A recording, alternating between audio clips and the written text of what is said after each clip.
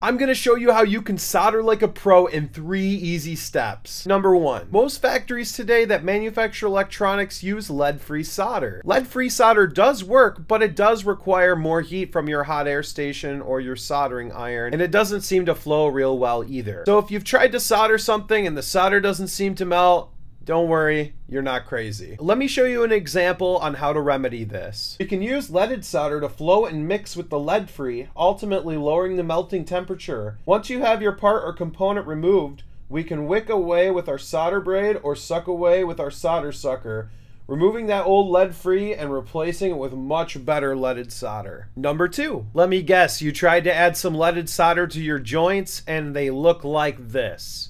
You've bridged all your joints and now you're stuck with this large blob. So 2 things, don't use that much solder and you need flux. When it comes to electronics, you absolutely need to use flux for soldering electronics, not plumber's flux. And yes, most leaded solder brands have flux core, but most of the time it's never enough. It'll literally change your life. It'll be like a night and day difference if you use flux. The 2 types of solder that I use in my videos is Amtech 559 ASM and Amtech 213. If you go to amtechdirect.com and use the discount code chasefournierrepairs at the checkout, you'll get a discount on your order. The links will be in the description. And number 3, there are so many variables when soldering, like the thickness of the board or the component that you're trying to solder or desolder, or whether you need a hot air station to remove the component or a larger tip on your soldering iron. I'm going to leave you with this. Your soldering iron tip matters so much it's not even funny.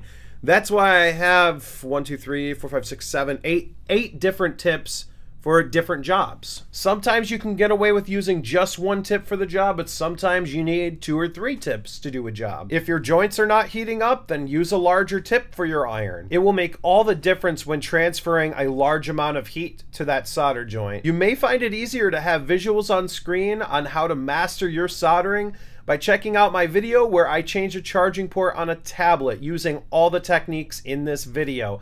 The link will be right here on the screen and down in the comments and in the description. I hope to see you guys over there.